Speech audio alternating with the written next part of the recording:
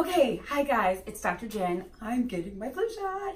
Yes, Missy. She looks so excited. Missy's getting me my flu shot today. We just finished office hours, so she's getting all her equipment set up, the gloves and all the stuff. So I gotta get my sleeve rolled up, and Missy reminded me that like I didn't wear the right shirt, but it's okay. Anyway. So come take a look at my muscles, by the way, ladies and gentlemen. Okay, I'm just joking. Anyway, by the way, flu shots don't cause the flu. They don't cause the flu. They're indicated for most people over the ages of 6 months. We want you to get your flu shot starting now.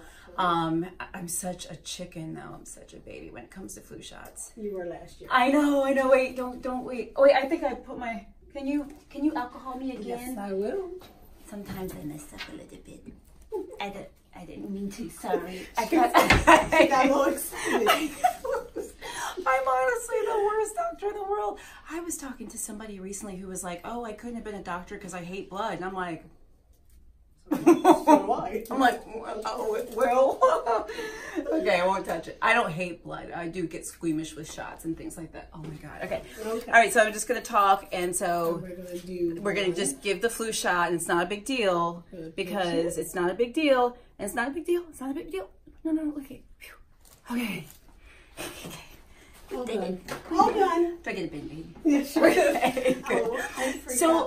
Oh, okay, that's okay. Oh, that's okay. We'll get the regular band-aids. So guys, get your flu shots. I just got mine.